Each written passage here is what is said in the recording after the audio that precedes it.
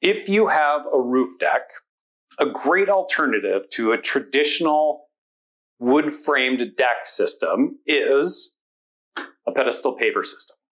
These are great. The pavers sit on these adjustable pedestals. They go up and down. They will adjust automatically for slope and pitch.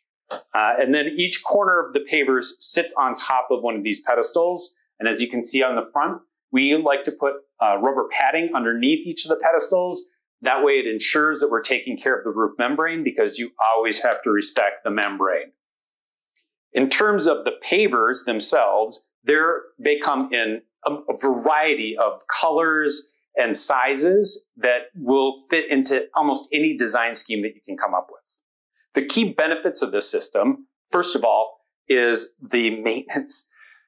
Nobody wants maintenance. Nobody wants a high maintenance landscape.